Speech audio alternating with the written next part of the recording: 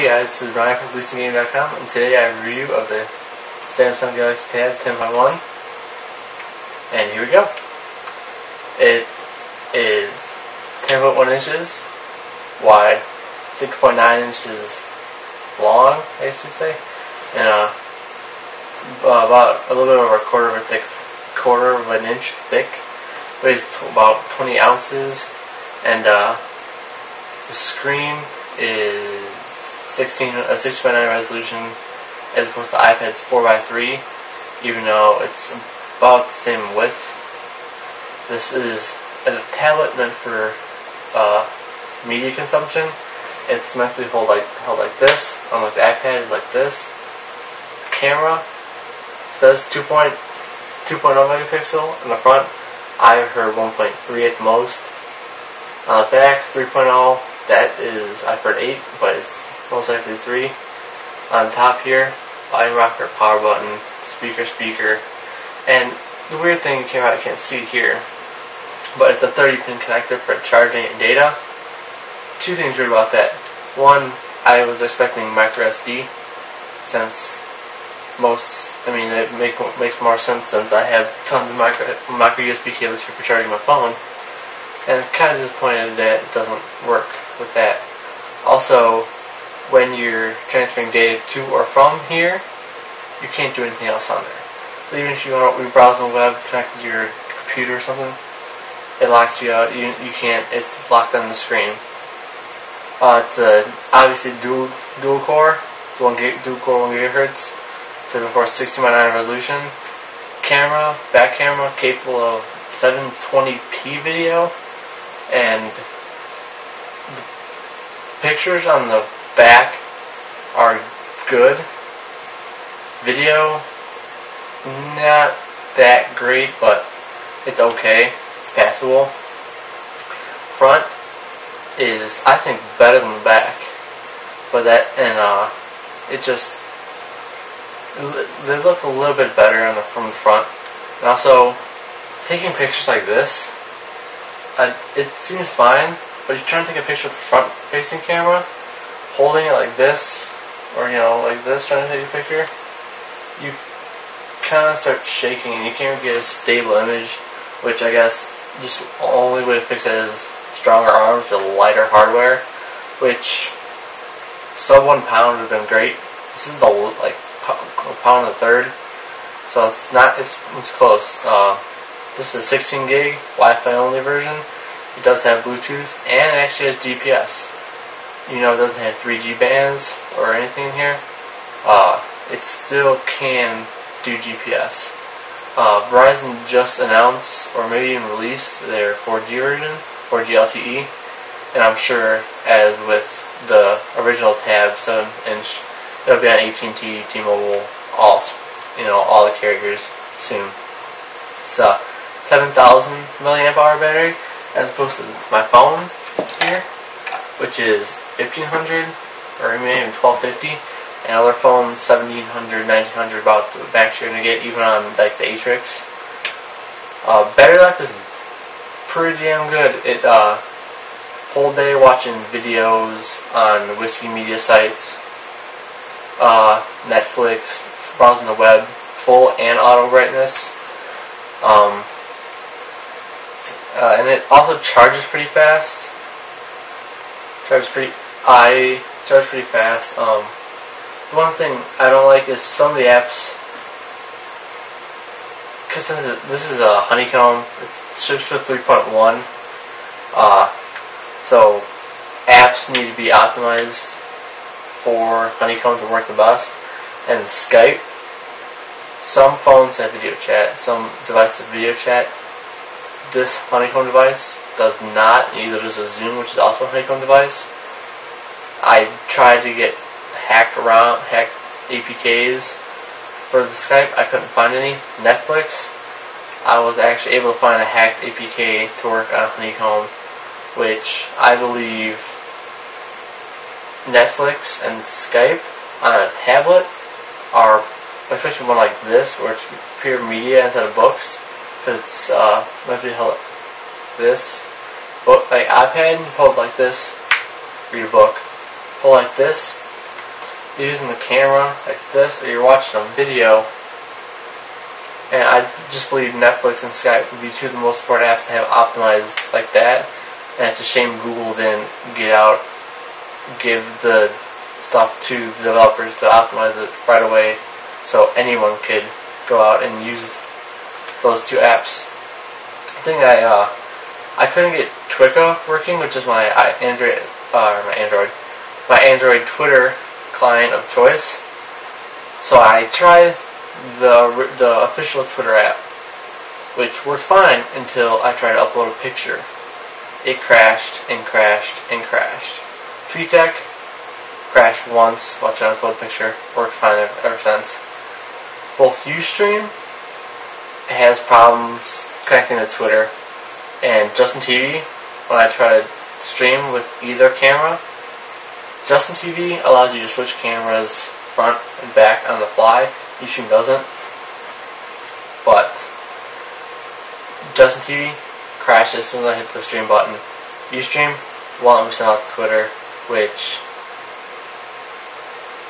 if you're only streaming with this, you need to tell people you're streaming, because you can't back out, go to Twitter, say, hey guys, come to my Ustream, because multitasking, yeah, but not, it's save state. If you start a video on one of these and you back out, the video stops. I've had crashes in email, trying to use a web browser, can't copy and paste correctly, can't lagging when typing, which is probably one of the most important things for any device. On-screen keyboard, I'm using Swipe, so that might be it, but typing something in Amazon, I'll hit, like, I want to find the Galaxy tab, I type quick Galaxy, it'll be G space A space L XY, AXY. That is not good, and it stuttered on even Amazon App Store for Android when going through my apps. Well, now I have 63 apps on Amazon App Store. That's a lot, but even if I install something and try to scroll up and down, it bogs it down, even with the dual-core processor. My phone, it's 800 megahertz, single core. I don't have a problem with that. The best part about this is, like, with Android, all the apps scale up, or most apps. If it's compatible on Android, it's compatible throughout Android. So this Google Plus app, nothing. It's not a honeycomb version. Angry Birds, not a honeycomb version. Google Reader, it's just a big Android version. You can't see it, but it's just a big Android version. What I do like about Honeycomb is there is a lot of screen real estate here on this tablet. I am only using one screen, the home screen, for Google Plus, Skype, Twitter, Amazon, Ustream, Pandora, setting button, and my bank account, and then at the bottom a couple apps, and a widget telling me the time and weather. It works fine. Like, I don't need these other screens. Like, I don't need widgets for my books, my Twitter. I mean, it's screen real estate because the resolution is so high. It's 1280 by 800, which is actually, now I think about it, that's a 16 by 10, I believe. I don't know, 6 by 9, 6 by 10, doesn't really matter on a tablet like this. Everything works great. It looks like viewing angle on auto brightness. I could hold it like this on my view, and I could still see everything just fine. The one thing that does happen when you do that, auto brightness kind of weirds out. One of my favorite podcast apps, Pocket Cast, is not compatible with this. So, and I don't want to pay $7 for dog catcher when I got when I already bought Pocket Casts. It's fine. There is an auto rotation switch on here, so I have it locked into this because that's how you want to use it. But you can, if you want, it's just right. There's a menu button. Auto rotation screen on. Now it's like that. Just like the original tablet, but original tab, Galaxy Tab, but 10.1 instead of 7, and running Honeycomb instead of Froyo or Claire, whatever that launched with. So overall, Tab is about a third, if that, lighter than the iPad, or maybe a third of an ounce lighter than the iPad.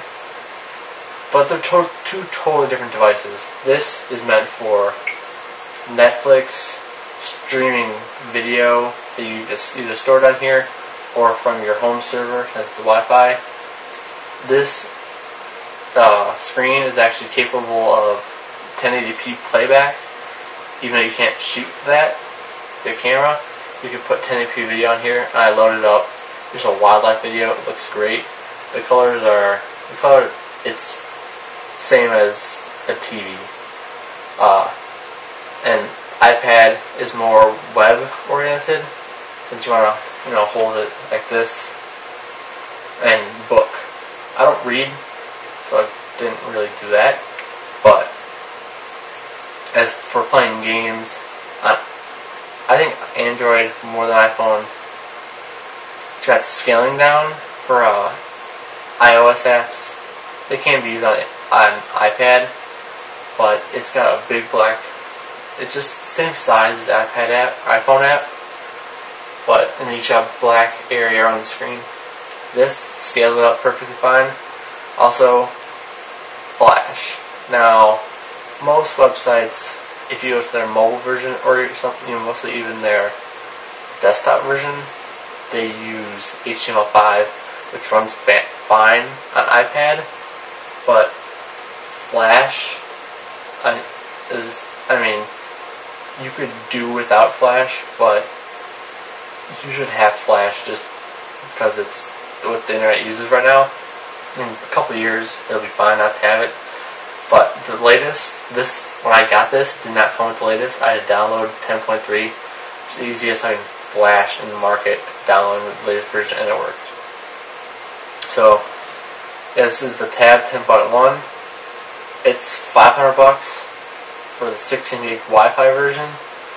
I say if you're in there, I don't think there's a release date for the 8.9, but if you need a tablet now, hate Apple for some reason, and you already into the Android ecosystem like I am, I say get this, the 10.1, or you could wait till about Christmas time and check out if the 8.9 is out. Or there's also the WebOS, the HP touchpad, and also Asus has one, and BlackBerry RIM, they put out one, the BlackBerry Playbook. By Christmas time, it should have all the essential apps, and it should be a good competitor. But if you need it now, hate Apple, I say you can't go wrong. Galaxy Tab 10.1, 16 gig Wi-Fi. Also, if you're on Verizon, 4G, I don't think it's very useful, since you could always tether off your phone if needed, but mostly this is couch computing or home commuting. Anywhere you're home, you have Wi-Fi. That was what you reviewed, Samsung Galaxy Tab 10.1. Hope you liked it.